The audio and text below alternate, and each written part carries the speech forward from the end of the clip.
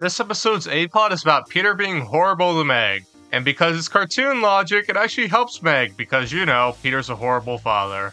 And in the B-plot, which is much more interesting, is that Stewie goes down a rabbit hole. No, not that rabbit hole. An actual one on YouTube. And Stewie starts believing in all these crazy conspiracies, which leads him to mistrust Lois, and he gets traumatized as a result. And Quagmire is in this episode for reasons you wouldn't expect. This episode is really funny, especially the B-plot. Go and check it out if you haven't seen it yet.